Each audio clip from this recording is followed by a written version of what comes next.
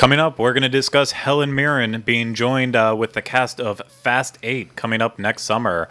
Live from the Bob Varley studio in Orlando, Florida, this is the Universal edition of The Diz Unplugged.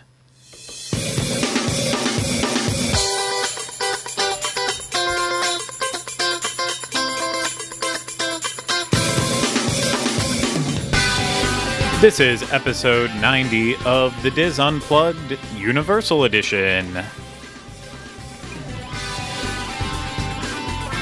The Diz Unplugged Universal Edition is brought to you by Dreams Unlimited Travel, experts at helping you plan the perfect Universal vacation. Visit them on the web at www.dreamsunlimitedtravel.com. Hey everyone, welcome to today's Universal Edition podcast. Unless you're not listening to it today, then it's some other days. I am your host, Craig Williams, and today joining with me is always, as always, not is always. Is always. Well, he is always, and as always, it's a slouching, it looks like. I don't know what happened. I was a slouching Rhino Clavin. Hello. Hello. It's the cushion in the chair in the middle's going in this chair, so I'm sitting on the edge of wood. So, yep, you just got to get the cushion to stop. Stop that sliding. Yes. Also, Not pushing. on the back on the controls, our engineer of the day and our hearts. I'm engineering your heart. Yeah, why not? Oh, Craig, you're too kind. I dug myself in too deep to walk out of it. So, Oliver Green. Hello, everyone. Hey, so this is going to be a very fun episode, I think. My opinion. It doesn't have to be. We'll see what happens here. But no, I was just making one of my classic awful jokes that fall flat at the beginning. We are not talking about Helen Mirren today. I am very excited that she's joining the cast of Fast 8. Oh yeah, they would have been fools not to cast her when as soon as she said that she wanted to be like out there driving those cars. If I was in that studio, I would have been like, get her on the phone right now, lock her in. Yeah, no, that is exciting. Isn't and that Charlize was a couple Theron weeks ago. Yeah, she's the villain in this one. Yeah, so what a crazy amount of people. Like, good for them joining in, just having fun in their life. You know. Yeah. I might have to pick back up and start watching these movies again because I told you I've only seen 2 and 6. Yeah, I know. Well, I've seen 1, but I can't remember. Got to see 7. Yeah. But I think I've got to watch 5 at least to kind of get where it started. It's your prerogative. The heist. It's whatever you want to do. But Bobby no, Brown over there. Today we are going to be talking about Volcano Bay, the Universal's third explosive theme park. Yes, the third one. We're going to be discussing that. The big thing we do have for you is our dining review of Three Broomsticks at the Wizarding World of Harry Potter Hogsmeade. Of course, the British pub style food that we have our expert Brit in the room to tell us how authentic it actually is. So that's going to be exciting. But yeah, we're going to do Volcano Bay just a little bit, have a little discussion on everything that's happening with that right before. But as always, I have to open it up to housekeeping before we get started. Housekeeping. Anyone? It's not really housekeeping, but did you see? I don't know if I ended up sending it to you that they made a Lewis pop vinyl. I did. I don't know if that was just commission. No, it wasn't. wasn't. A fan made it, or was it Pop Vinyl made it? Some guy in Colorado made it. Oh, he made it. Yeah, because you're able to buy like Vinylmations. The blank ones. You're able to buy the blank ones, and he took it upon himself to do it. I heard some mixed opinions on it. Oh, really? I mean, I thought it was cool looking. I mean, I don't know him, and so I didn't know if that was a thing he liked or what the deal was. I don't know. This is all secondhand information, but I heard that the people who knew him best were very upset that they chose to portray him on that. Really? So yeah. Oh, which I kind of understand. Like I said, I didn't know him. I didn't know if that was a thing. I saw it immediately. Thought, oh, he must have really liked pop vinyls or something. That's all I could think about. Like, because that's if he doesn't, then it gets a little weird. You know what I mean? Yeah. It's just somebody who made a doll. All I would say is that if someone went out their way to make this, they didn't go out their way like with malice to do this. So if people are upset, they like, you know, It is like maybe they wanted to be remembered in a different way because they knew him personally, but you've got to remember when this person decided to go out their way and create that, they didn't go out there with the intention of upsetting anyone. No, there's lots of politics that go around to it, and even, there's even religious aspects to it that, there are.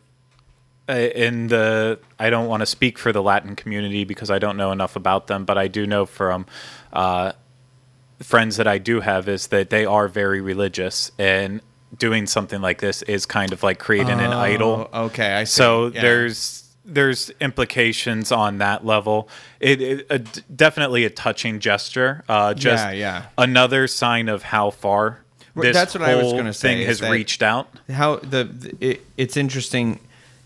Like I've been going to the memorials every day, and they just keep getting bigger and bigger. But there's a lot of interesting things that people are leaving there. You know that? I don't know if either of you have gone, but I'm just going to share the story anyways. But that like IKEA donated a white couch when they left markers everywhere, so people. I don't know if the significance is supposed to be because there was like the white room in the club is all I could think of. Either way, it was a nice. It's just covered in signatures and stuff like that. And then somebody else donated this big piece of art with wood on the back, and it has shells for people to write stuff on it and everything. And it just keeps going crazy, which, so it's like what you said. It's interesting to see how far it reached and how people react in that way. But no, it's just positive. Yeah. It's always it's nice to hear happy news. And I don't think we talked about it last week, so I'm glad that this train of thought went there. Is that Universal did donate money as well. I think it happened while we were doing the show. It did. Yeah, it happened. So Universal joined the One Orlando Fund and also donated $1 million to it, which is just incredible. And Kylie's been sharing some information with me about like stuff, how they've been talking about everything behind the scenes. Just said that management at Universal has been going out of their way to make sure that everyone is in the best spirits possible that they can be, and that they all come together as a team. So really, nice. Universal is just treating people with a lot of respect. That's nice. I mean, they held that vigil that was very nice too. That was just for the team members and the family and stuff, right? Like affected, and it was. I saw some photos from that, and that was really nice. Yeah, they released one of the photos of it. It was absolutely beautiful. They gave everyone the blinking, the colored wristbands, so that way whenever they were all there together, it really showed the sea of people. That it's still tragic, but we are starting to find some positivity as the dust is starting to settle. And no, it was like. Not to get too far off topic, I know, but today I did drive past Pulse in that area for the first time since the road's been opened back up again, and it was just it's so weird. There, or is it? Yeah, there's a lot of memorials and tributes left out front. Like I told you before we started, cops just constantly all around it guarding everything because it is still an active crime scene. But it's just it was very weird to be able to drive past it again after all of it. Yeah. Well, I just thought that was worth. No, it absolutely was. Thank you. But Oliver, any housekeeping for you? No, nothing off the top of my head. Yeah, that's great. What's about normal? Yeah, exactly. No, I've just got one more item of housekeeping too to mention. Nothing groundbreaking or anything. We've been getting. I've been getting it into our email. We've gotten a couple more questions asking about JL. I think some people did miss the show. I think they just missed that part of the show. Or because it happened at the end or whatever. Like, right? Well, it was in the beginning and then at the end. But JL is no longer with the Diz. Anything a part of it.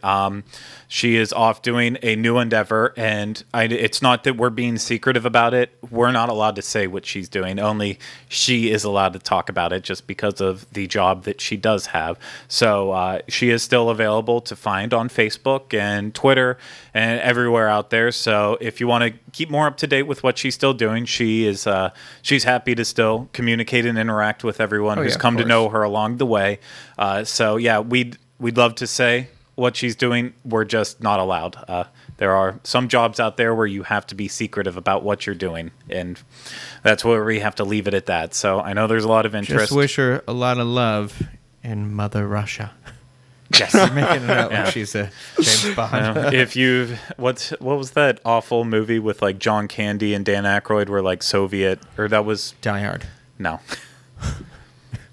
I'll Just think kidding. of I've it. seen Die Don't Hard. look at me. I've not think got a of it. clue. With John Candy. It wasn't John Candy. Yeah, I was just gonna It say was- I don't. Someone else will know it. It was like something like Spies Like Us or something. I hope. Who was in it Some- again? Who did you just say? I think Dan Aykroyd was part of it. It might have been Martin Short too, or not Martin Short. Steve Martin. They were like Russian. They were spies that were in Russia. The Three Amigos. Yes, the Three Amigos. Someone in the chat, let us know as soon as this catches up and we see it. But, okay, no other housekeeping. Let's talk about what I want to talk about because it is Spies Like Us, thank goodness. Now it's come pouring in. It's not a Universal show if we don't get off track by trying to figure out what a movie is. Exactly. I can... Please, Chevy Chase. Oh, gosh, how could I be so wrong? I mean, I named every 80s comedian, essentially. Sorry, Volcano Bay. Big news on it. So this past week, the U.S. Travel Association has been doing their IPW conference. That was in New Orleans, I believe. And it's just travel places from all around the world have come together at this conference to kind of show off what they do, and Universal was a player there. With they had a booth and they had a nice little press event where they kind of talked about some of the upcoming things. Of course, they kind of, for the Hollywood side, I don't want to get too much into that because that's not what we're here for, but they were hyping up that there was going to be all these big announcements regarding Hollywood, and basically they ended up saying like, oh yeah, we're going to continue to update City Walk, something that they've been trying to do out there, and Their the movie City Walk's theater is great. getting a new design. And then they released the brand new Universal logo that they're putting out there that is getting used also, I believe, for our Universal Studios in didn't see Florida it. as well too. Do we have a photo of that? Sorry, I didn't pull because I couldn't find an official one that had the logo for Florida. But I did see on Twitter, I believe today, someone posted that the signage was starting to be added into the parks as well too. So it won't take long until it is out there and around. But on the Universal Florida side, the Universal Orlando, gosh, we were having a conversation before the show where I had to yell at Rhino and Oliver because they were calling it Universal Florida instead of Universal Orlando. Universal Studios Florida is what I referred to it as. We don't call it. No. We don't call it Universal Florida, and we don't call it Universal Studios Orlando. We call it Universal Studios Florida, Universal Orlando Resort. We get it right, or we don't get it at all. Get it right or pay the price. Yeah. That's from Eat Your Shorts. Salute Your Shorts. I'm sorry. Yeah. So, Donkey lips. okay. So, Volcano Bay, they finally gave out the deets on that. And then the next day after that, the Universal Orlando official blog kind of came in and gave even more information on it. So, there's a lot to go along with it. So, we knew where Volcano Bay was going before, just south of Cabana Bay Beach Resort. We've been seeing the structure go up for some time, the actual volcano in the middle, which if you watched me yesterday on the Daily Fix, you will know that I said Krakatau over and over again. That is because it was spelled Krakatau, which I assumed that was going to be Krakatau because that's how I would phonetically say it out. Someone pointed out to me in the comments that that's actually the Indonesian way of spelling Krakatoa, which, of course, I know Krakatoa. If you know me, I'm at Trader Sam's in Disneyland and Walt Disney World as often as I possibly can with money. So I very well know what and how to say Krakatoa.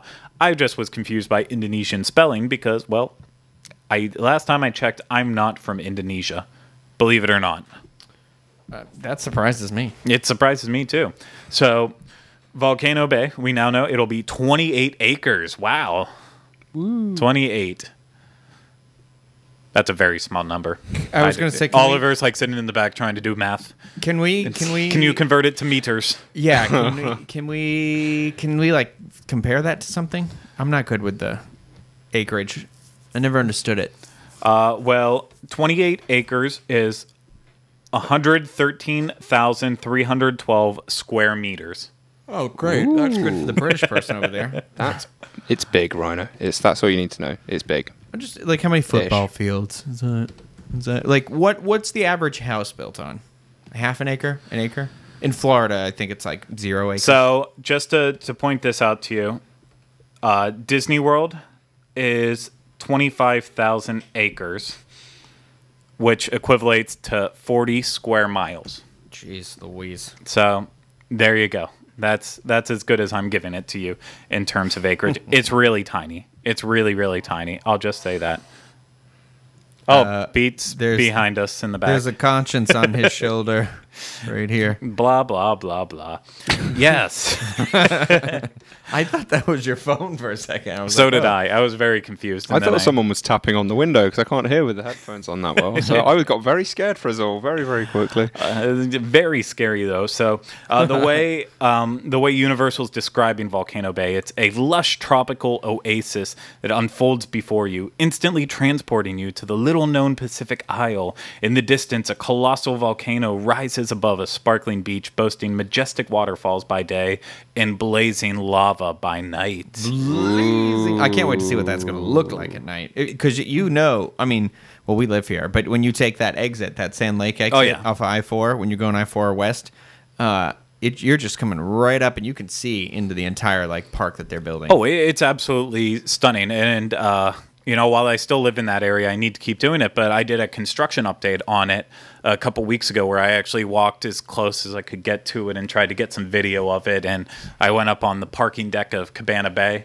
and kind of looked down over to get a bird's eye view on it. And it is coming together so quickly. And it's nice now because right now it just looks like a bunch of bare slides, all wide open, just dirt mounds. Yeah, and it the doesn't structure. look overly impressive. No, yet. not at all. But you can tell right now because I went over it last night or the night before, and I was like, oh, that's where they're going to put the, that's the wave pool area. Like that's where they're putting the cement down for that. Yeah, but now that we're actually seeing the concept art that they put out there in the promotional video where you see just how dense and lush this area is going to be. And we'll have all these photos in the show notes as well as the link to the article that we have up about it. One thing I'm very excited about, tangent, is we get in this picture that's currently up for those who are watching, sorry listeners out there, you can actually see Cabana Bay's third tower in there. Oh, and it's nice and rounded, and that really excites me because I didn't know what style they were going to build that in, and it looks very promising. But yeah, I think the fact that it is going to be bare open slides, something that's very, Disney with their slides, they do the best to like put rock work around it, really make it blend in at Typhoon Lagoon and Blizzard Beach. So it was a little off-putting seeing it like this. However, now that I can see all the trees and stuff going up around it, once it all grows in, I think it really is going to just bring it all together. But one thing for sure is, although they are calling this the third theme park, it is a water park. Yeah. In every sense of the word. Can I just say as well, I got an email from Universal the other day, and the way it was worded, like the title, it said like 3 amazing theme parks. I got so excited. When I read that, I thought that they just like dropped the third gate. I was like, this is it. This is it. No, it's just the water park. Well, what's the rumor on that? Did you... What? You didn't just say it, right? Why they're calling it a theme park? Oh, yeah, no, it's kind of out there. Everyone's starting to put it together. They're really pushing it as the third theme park. They're calling it the Immersive Water Theme Park, calling it the third gate because this isn't going again on the land that they just purchased. Yeah. This is on south of Cabana Bay, not over on the International Drive side. So what's going to happen now is as soon as they are done opening this and they get ready to open that next park that will be down the road, all of a sudden they now can say that's our fourth gate coming in. And if you do the math, right now Disney says that they have 4 parks, plus 2 water parks in so they have like Walt Disney World Resort, you know what I mean? And they have the 4 park pass. And so now Universal is saying by adding that theme park in, they're also going to be able to say we have 4 parks. We have just as many as Disney does. So I don't know if that'll push Disney to go.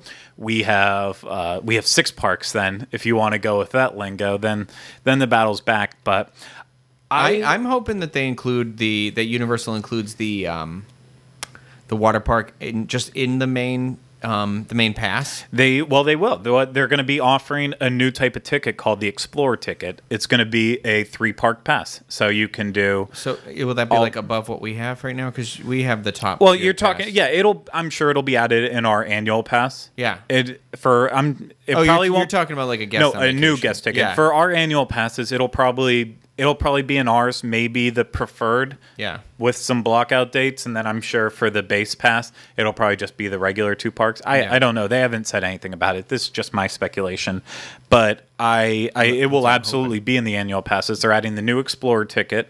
That will be the 3-park hopper pass, and then I'm sure you can still do the 2-park hopper pass between the other 2, and not hopper. That's Disney lingo, but so ingrained in our brains, it's hard to not say it.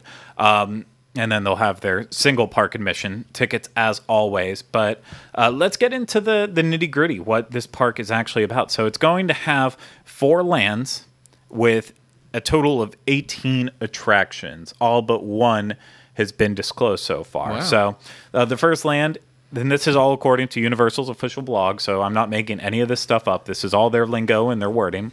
Universal says Krakatoa, not Krakatoa. Sorry again.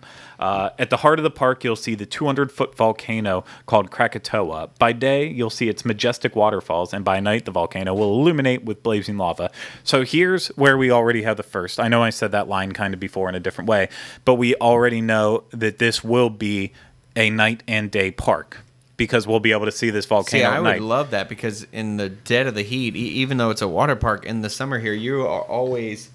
Sometimes it's just too hot, and the water gets hot. But like going at night would be awesome. Correct me if I'm wrong. All Disney water parks close at dusk, right? Yeah. Even in summer, it's like 7:00. Yeah, I can't remember ever being at a Disney water park at night, and I didn't know if it was just because my family never wanted to do it. No, I've had friends who have come down in the last couple of years, and they did the water park, and I want to say I was like, oh, I'll go join them, and then I went to go, and it was like 3:30, and I was like, it's not worth it because it closes too early. I could be totally down for a nighttime water park, because that way, A, my delicate ginger skin won't burn in the hot day sun, and then also the fact that it's dark outside will hide how ashamed I am of my beer belly. Well, it'll be... See, I have the opposite reaction when I go to water parks. I always think, God, I look so much better than most of these people. I feel good about myself. Like, I always tell people, anybody with self-esteem issues, go to a Disney water park. And I don't even mean that in a mean way. Like, admire the people's courage that they have to show off the body, and and chances are, those people who are that courageous, they don't have a body as nice as yours. Not that I have a nice body. Just all I can say as a lifeguard, the number one thing I took away from a lifeguard is people dress for the body they want, not the body they've got. Wow. Well, this body shaming has been brought to you by Dreams Unlimited Travel. We're all beautiful. You're all beautiful. Wear what makes you comfortable, no matter what. Okay. So inside Krakatoa, first thing we're going to find are 3 distinctive body slides that will be at the rear of the volcano, and each starts off with surprise doors that drop out from beneath you. Which so you like... Oh, wow. So it's like push the button and like exactly. You're then in Mr. Burns' office and just like... Yeah. And this has become a big thing all of a sudden now with these slides. I still haven't done one. Whenever we were on the press cruise for the Magic, that's what they added on the side of their ship. Drop down and swirl around off the side of the boat. Oh, I didn't know it dropped you like that. Yeah, it dropped you like that. I never got to do it on there. I forgot to bring a bathing suit. It's embarrassing enough as that is. Why didn't you just buy one on the ship? Because they're so overpriced. Oh my gosh! But to go in a clear slide that goes out of your ship and back in. And then the worst part is we had our podcast cruise later on that ship, and I didn't go swimming a single time while we were on that one. Oh, but wow. I'm stupid like that. But anyways, the first one is the Okiri body plunge, a racing 70-degree drop that will plummet 125 feet through the center of Krakatoa. It will be the world's first slide to travel through a pool filled with guests. So what that makes me think is that there's going to be like the tube for the slide is going through a pool. If it was like a glass one, would you be able to see the people going through? That could be like really cool. Claustrophobia, but that would be like kind of amazing. That would be absolutely awesome. I think it would just be like at Aquatica they do something very similar, but just with dolphins. So you go through a clear tube. It'll be identical, but instead of dolphins, it'll be people. But people. That's what I'm assuming. I mean, that's What if people are doing weird stuff under the water? That's where it gets weird. Well, you're normally going that fast, you can't tell. So, but I'm sure Rhino will try and stop himself to have a look. So I'll be grabbing the tube as I go. Slow. Sir, please, let go, sir. But you know what? Okay, so on that note, I sometimes do get nervous in closed tube water slides only because of the Simpsons episode where Homer gets stuck in the water slide. So I always have paranoia that I'm going to get caught in the middle of the water slide. Kids will be butting up against you in the slide because of traffic delay. Or in like the way back where they have to like throw 3 kids down the water slide to knock it loose. Okay, so we also have the Kala and Tanui Serpentine body slides. It'll be 2 intertwining slides where you'll fall freely along 124 twisting feet. Also in Krakatoa will be... Intertwined? Yeah. So it must be a tube drop. I don't know yet. Interesting, because that's kind of like, you know, I've done the once what's that big one at Typhoon Lagoon where you go way up in the Summit Plummet? Is that it? Summit Plummet's at Blizzard Beach. Blizzard Beach. Well, the one that when you were at the top of Lights Motors Action, you could see it out in the thing. That one, that's super tall. I did that once, and it's just an open slide where you drop down. But I'm wondering if now, since they're saying intertwined, if it's 2 people go at once and you go around, maybe. I don't know. Yeah. Either way, sorry. There will also be Punga Racers, a high-speed race through 4 different enclosed slides featuring manta-shaped mats. Ooh, like a manta ray. Oh. It's fun. Buzz. And then also in Krakatoa will be the secret attraction. This is the one that they're not talking about yet, and this is where some are speculating that this won't be an actual... this won't be a water park slide. This will be something that is like a more attraction-based, so that way... This is where they're getting away calling it a water theme park because you got all the slides, but then there's something else. But they're being very secretive about it. I haven't heard anything about it either, so I wish. And if there's anyone knows any of the rumors, I'd love to hear it. I won't believe it until it's out there. Next area, the next land is Wave Village, located at the base of Krakatoa. Wave Village is a perfect place to soak in the sun and relax on the sandy shores. It includes Waturi Beach, a sparkling multi-directional wave pool where you can swim, relax on the sand, or indulge in a private 1- or 2-story cabanas. 2-story cabana? Shut the front door on that. Well, you can't. Cabanas are usually open. Yeah, I think that defeats the purpose of the cabana. But and then you also have the reef. Do you get to keep this? I'm wondering if it's like you don't get both floors though. You only get to keep 1 story. No, you'll probably be able to get 2. So you'll be able to have a big friend party. That's cool. Yeah, if you have enough friends, you can get a 2-story cabana. I've got at least 3. Oh, I can. Are you just counting us 2?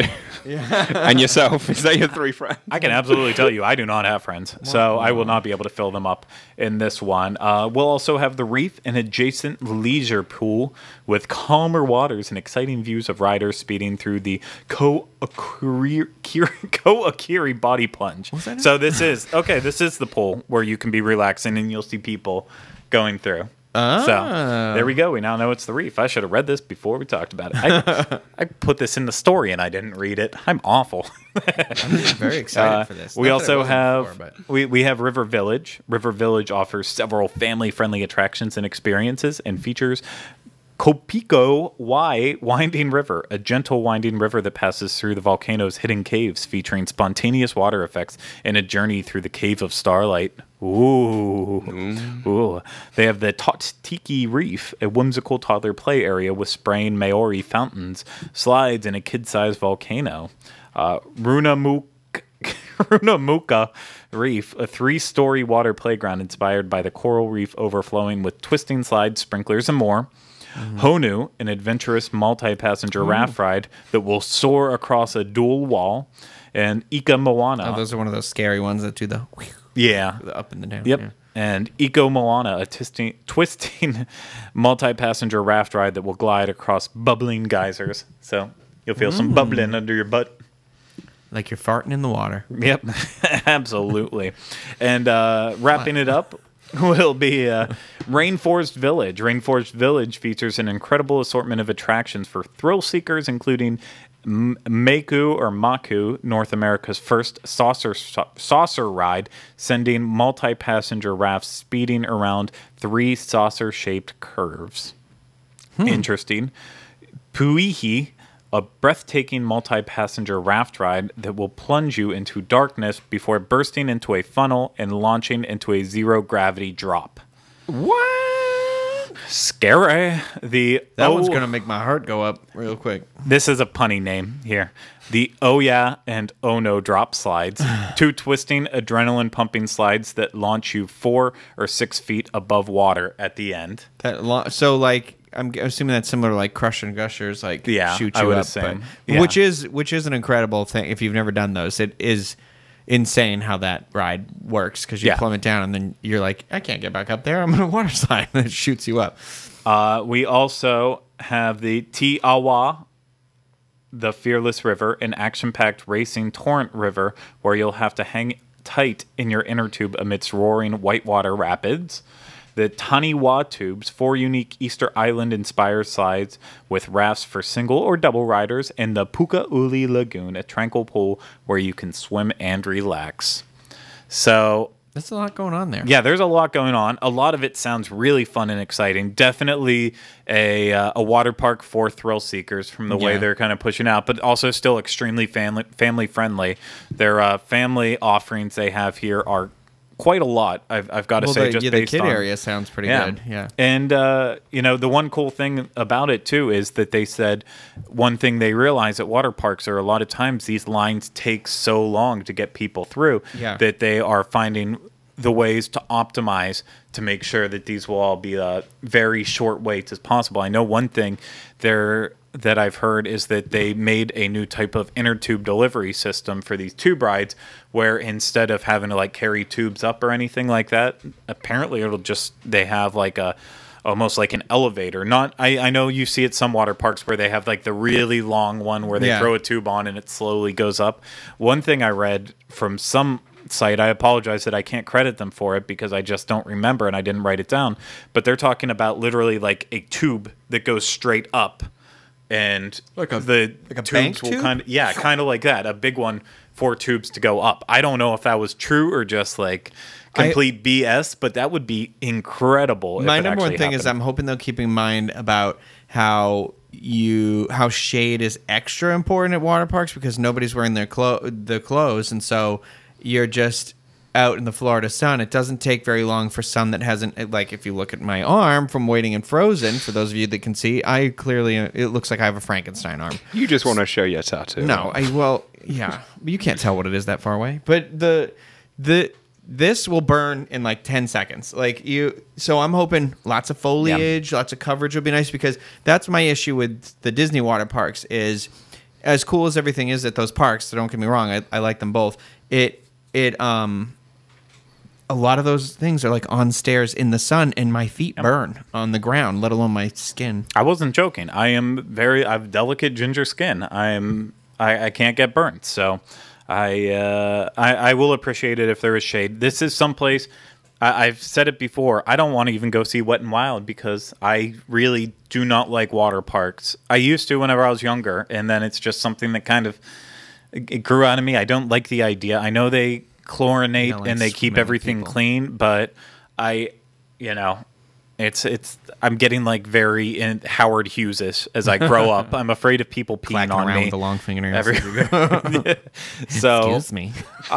This one I will give it a shot, not just because it's Universal, but because it genuinely does sound amazing from everything that's been out there so far. So time will tell. New details will come out. So any final thoughts on Volcano Bay and what it sounds like? No, I'm very excited. When is that opening again? They're predicting, based on someone released from that event, that the Explorer ticket will be available starting June 1st, 2017. Okay. So I know before they were saying that they were hoping for a winter launch date or a spring of 2017. 2016? Oh, okay. I think winter 26. Yeah, it wasn't winter 2016. I can't remember. I think it was spring. Now that I think about it, 2017. No, I thought we talked about it and we thought it was weird that it opened in like a cold month. Either way, they're now saying that it should be opening June 1st, 2017. All right, that is the expected date. Less than a year to go. I'm very pumped for it. So we should go to do Wet n Wild before it closes, but wait till it's like November. We will. Yeah, so once it's nice and cool. and maybe we could go like morning and then evening, so the chances of sunburn will be slimmer and slimmer. With a real rainy day. Yeah. And a bushy beard. A great big bushy beard. Okay, so let's get on to our dining review of Three Broomsticks. Now, I said one of the greatest things about now having Oliver on our team is that we do get the experience and knowledge of a Brit. And it is terrible. And it is terrible for the most part. But whenever we do talk about stuff that pretends to be British, it does help us out. So we are going to talk about that. But we have a little bit of a video that, it was on there. It was on there, Oliver. Gosh. Wait. Fallen engineer. Fill the space. Well, there was a fire recently. Yeah, so the Three Broomsticks is obviously nothing new. Let's skip that fire talk. We're going to skip the fire talk. Three Broomsticks is not new by any means. However, we have not reviewed it on this show yet. We talk a lot about it because we always say, like, if you're going to Islands of Adventure and you're gonna eat at a quick service place, you want to go there because, in our opinion, it's still the best out of the rest. Yeah. But we might have a different opinion on it now. But before we do it, we're going to show this little video for everyone watching right now so they can see it. For everyone listening, it is available at Diz YouTube, which is youtube.com/WDWinfo. So let's take it away.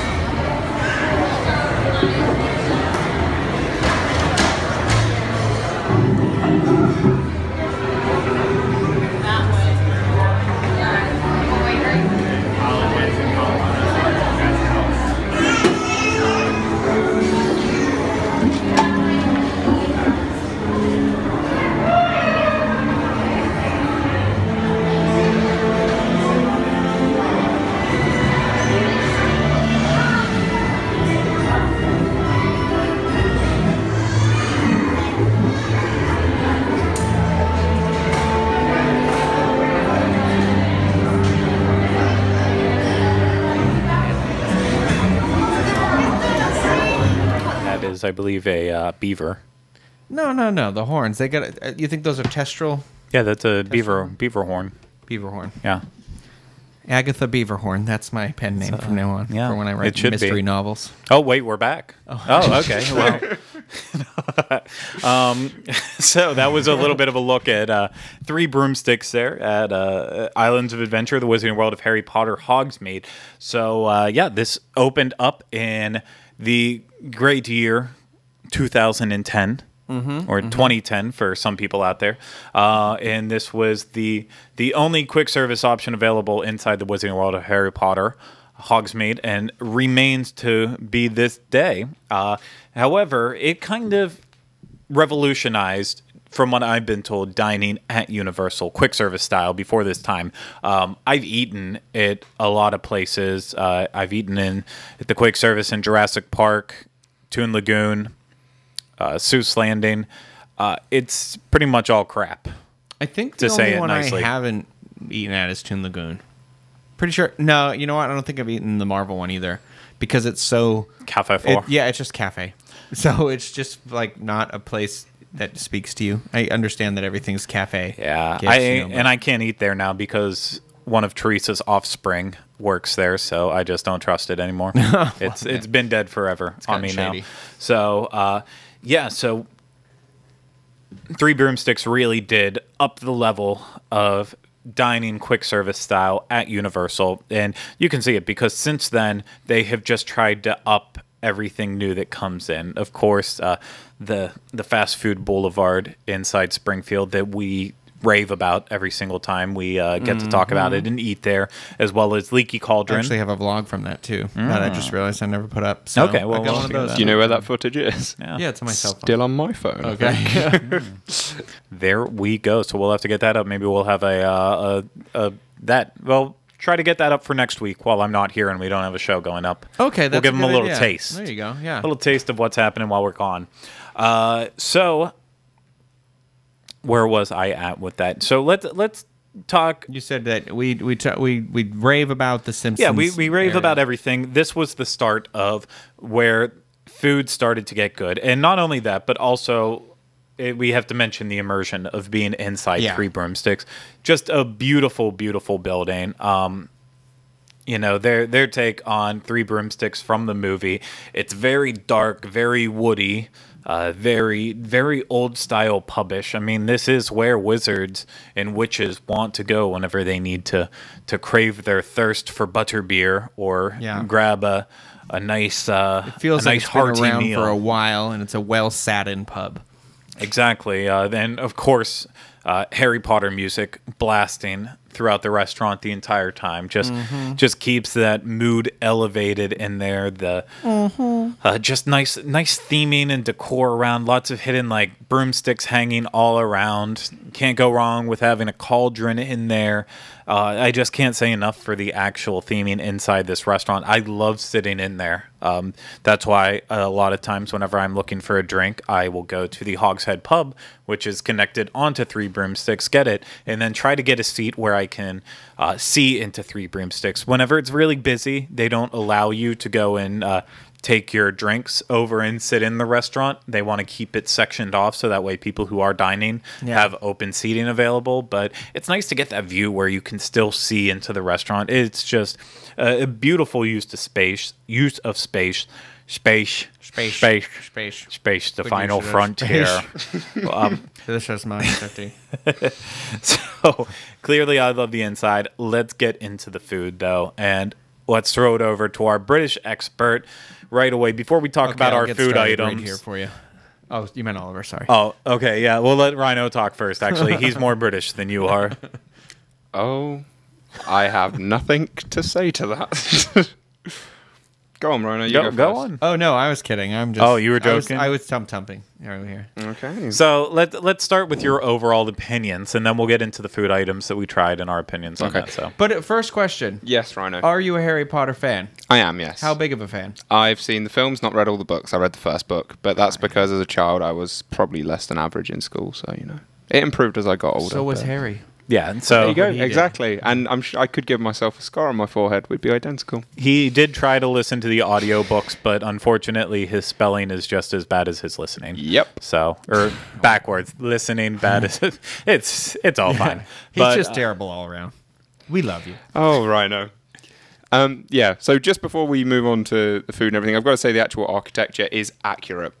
We do love those dark woods, and it's pretty much spot on a lot of the buildings and architecture that you do see in England. It's got a very churchy feel inside, I'd say. Churchy? Yeah, that's how our church, because over here in Florida, you don't see, I've never been in a church in Florida, but you don't see woods like this. So that darker wood that you see there, and the way it warps almost because it's been there for so long, it's honestly, it's spot on. It reminds me so much of English architecture. It's unbelievable. They've not done anything here that's remotely distant from what I would expect to see. So you've actually been in places that have looked like this? Oh yeah, all the time. Okay, that blows my mind. Yeah. I village halls. I grew up in a village in England, and village halls and churches, they would always look just like this with dark wood and those kinds of chairs, the tables, Did you the find worn that feel. places that looked like this were more of a reliable place to go than somewhere that looked trendy and newer?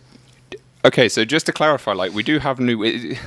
This is like older buildings. So like when you say it's Yeah, but I mean, do you trust the pub more because it's in a establishment like that? Is what I'm saying. Like, were you like, oh, this must be a good place? It's been. Is this in the here. type of place you would expect to find like those old stereotypical British men that have like the mush mouth? Where you Yeah, the windows are all they'd have- warped with the bubbles, so Yeah, the wives can't see in. They'd have the big mustaches Yeah. and a pint of With a handle. alcoholic beverage. It wouldn't quite have a handle on there, but no. This is honestly, this is what a lot of traditional English pubs look like. They really do. So the architecture is spot on. It really is. They've got it down to a T. But people want to go here to eat more than anything else. So is the food spot on? The food reminded me not so much of pub grub, which is what we call it in England, pub food, but more like my school dinners. So, and that's not to say it was bad, because I know there's a lot of connotations around school food being, I not like the great. Oh, it is, But my school food. Because for us it was like lunchtime, right? Yeah. Just had lunch. It was A or B lunch. A or You were B so lunch. fancy. What's You went A to or such B? a nice place that said, "Time for dinner, children." If you have too many students, you have to break up lunch periods. Oh, yeah, You don't have space in the I know cafeterias. it's different in Hogwarts, but Yeah. where you went to school, I assume. It's no, they split us up as well. We were group 1 and 2. I should have really thought about it, but no, the food it's spot on to English school food, which I don't know. You're in that environment. I know they've aimed for it to look like a pub rather than the cafeteria at. Yeah, but man, you Hogwarts. guys ate much okay, better than but we did here in is America. English school food good? Because Americans know, obviously, Michelle Obama and her war against school lunches. No, and Jamie Oliver from your country, he came here to try and revolutionize, and it unfortunately, I don't think it went well. And because I know you guys had a big food revolution in England in did. the last like 10 years, right? Yeah, we did. It reminds me more of... Okay, so I was a child of the 90s. I feel like we always come back to my age on these shows, but I was born in the 90s, so I went to primary school in the 90s, and this is what the food was like then.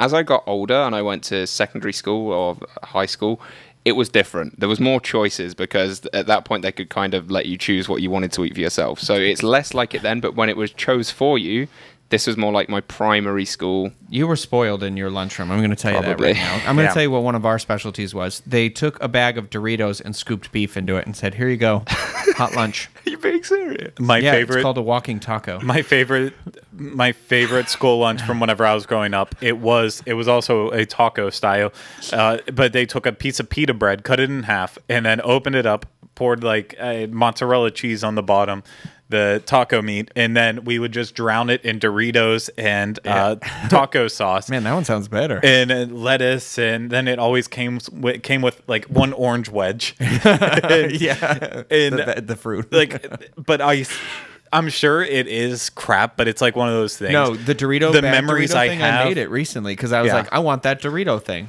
I made a nicer version of it because by the time the kids got it at lunch, so they made it in the morning. So when the kids got it at lunch, you got a bag full of kind of reheated meat with soggy Doritos, and they were like, "That's acceptable to feed children." The worst part is once I went to high school, I was like so sad because they did upgrade the food a little bit because Yeah. they had actual kitchens there as compared to my elementary school. The food was shipped in. But then my mom, she actually worked for a long time at an elementary school. So whenever it was my favorite lunches, Did she, like, she would stash buy them away them with and she would bring them home for me to eat, which was awesome. I love my mom. It makes me happy. Nostalgia trip. I wish But I had someone on the again, Oliver, Yes. is this food good or bad? You're still not Brit painting the food. picture. Okay, so I had fish and chips. I did it on purpose because it's the stereo. Yeah. I've had my fair share of fish and chips and more. It's not the best fish and chips I've ever had, which isn't unsurprising because they're not being served, in England. But they're not the worst. They were. It feels so awkward to describe a place like this, but I would describe it as being adequate. They were adequate. Have you had a lot of fish and chips in the United States? I'm just curious. Is it like how? Because you're saying not the best fish and chips you've ever had. So like, how much have you had that since you've come here? The fish and chips you get in Epcot are more accurate Well, as to should also what you're say going to find. We're in an area not very well known for having good seafood either. I mean, we're in the center of a state, unfortunately. I mean, yeah, there's oceans on either side, but we're an hour away from any ocean. I don't know.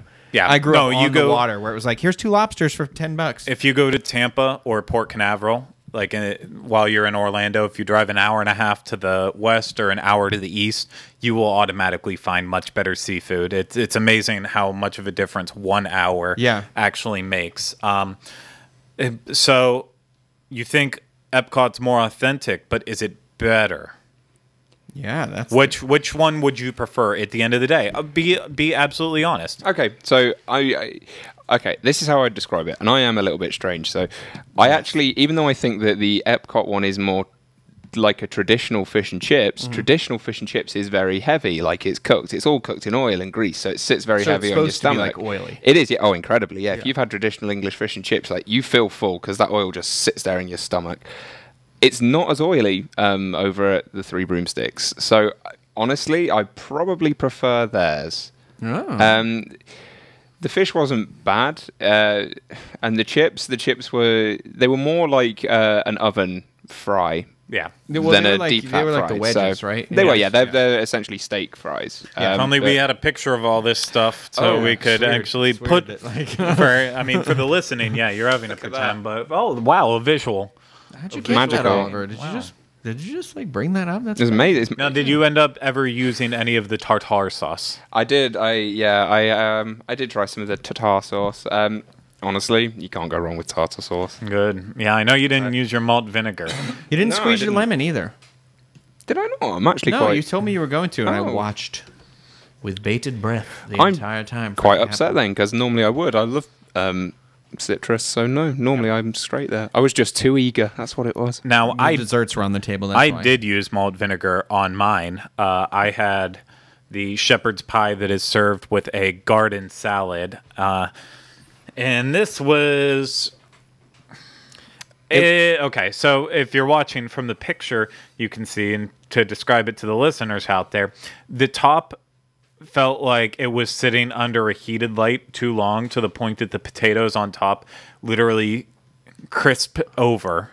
Yeah, they didn't look like potatoes when you brought it back. It looked like there was bread on top of your thing. And that's how it felt too. I had to kind of crack through, and then I used malt vinegar on the top of it to kind of get some liquid back into it and soak it up. The meat, everything on the inside of it, it was decent shepherd's pie. I make a pretty good shepherd's pie at home myself, if I don't, if I do say so myself.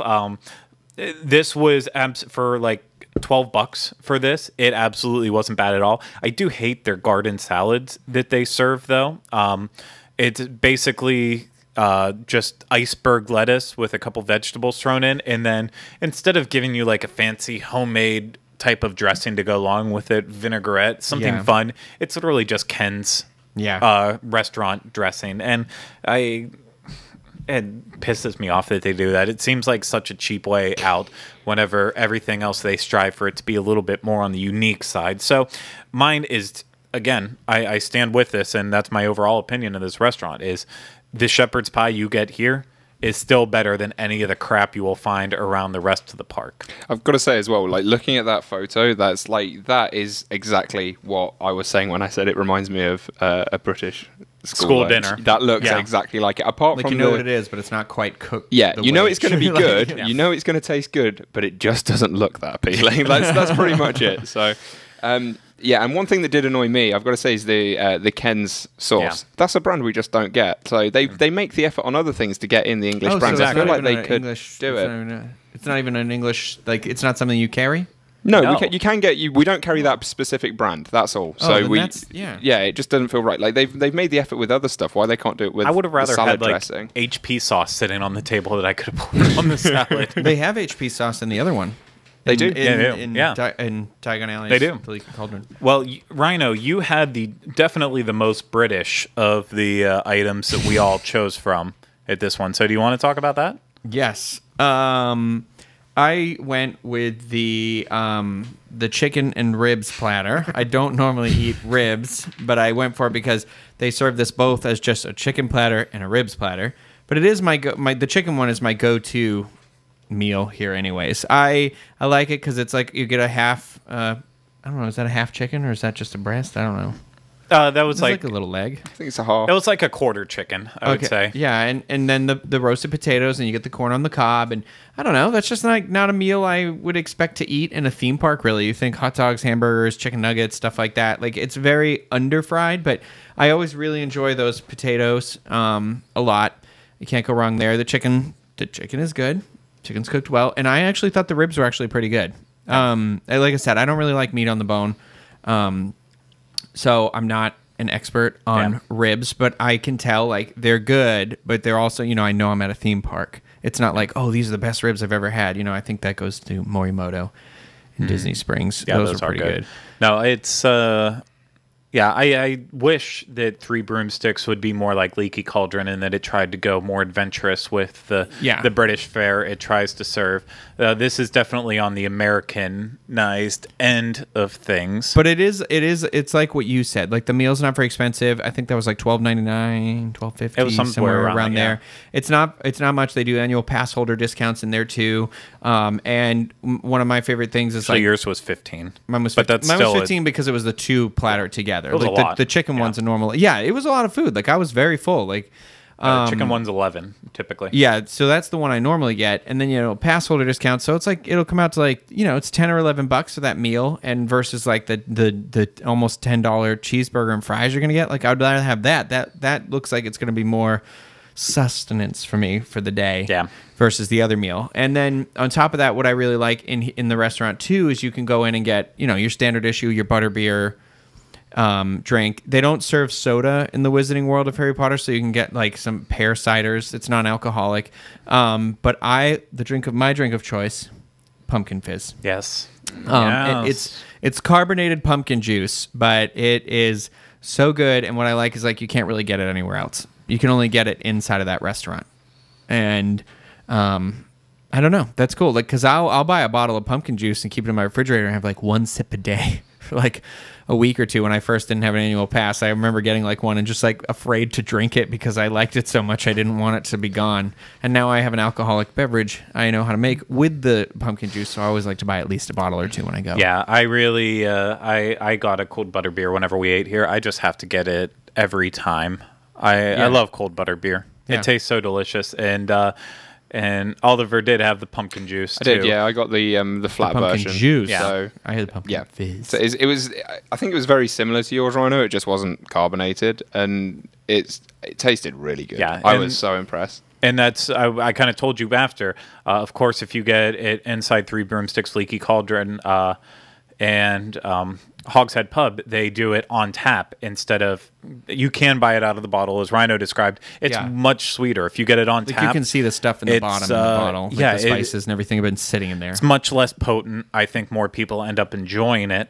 So, that leads us into the dessert. We did the absolutely incredible potted butterbeer. Yet another way that you can have butterbeer that I was not aware of, but am so happy exists in the world. So right now you can get, like Craig said, you got the cold butterbeer. He likes 6 types. I like the frozen type, the butterbeer. Then they introduced the hot type, which is great. I mean, that one might be my favorite, but because we live in Florida, it's only like 2 months of the year that you can even bear to drink it. But then there's the fudge they added when they opened the sweet shop. That's super good. There's the soft serve ice cream, also good. And then this little potted. gem. This pot of amazing flavors. It's oh my gosh. Possibly the best thing I had to eat the whole day. It was outstanding. It's so simple too. It's just a simple little dessert. It's just that little. It's basically like butterbeer pudding inside of a little mason jar, and with that a was little whipped cream. And it's just like it. It feels like you have it. It's like what you described in the little vlog we did. Yeah. As you know, it's a good dessert because. No? Okay, We I'll say finished it. it all. When the second you can taste it and you know it's not good for you, that's how you know it's a good dessert. Oh, I did say that. I remember now. Yeah. But I'd say that's my biggest complaint. Look how small it is. It's I also, wanted it to be about 5 times as big. It's also not the most butterbeerish of the butterbeer items. Yeah, a little more subtle on the flavor. But excellent dessert. We also did try the trifle. This was not as big of a hit on our table. It was a chocolate-style trifle. No peas, no beef in it. Yeah, just so some not the traditional English one. not the traditional English trifle. Just some jam, chocolate pieces. I didn't like this. I didn't like it. It looks impressive. Yeah. I would say you in this area you want to get, and that's the other thing too. It's just a plain dessert. You're in the Wizarding World. Get something that you can't get anywhere else. You can. I mean, I can make a better trifle than. I mean, I'll make a good trifle, but excuse me. But I think they. Sorry, go on. No, so they have an exclusive ice cream over there too. It's like their strawberry and peanut butter. Like Ben and Jerry's makes a special flavor just for them. Or I think it's Ben and Jerry's. And there's like 3 flavors, but I believe the strawberry and peanut butter one is just for the Wizarding World or something like that. Well, at least that's what they told me when it opened. That might not be true anymore, but there's that. Get Harry Potter stuff. Don't be a loser. Well, I think they've included this because, honestly, trifle is like such a staple of the English dessert, or pudding, as we say.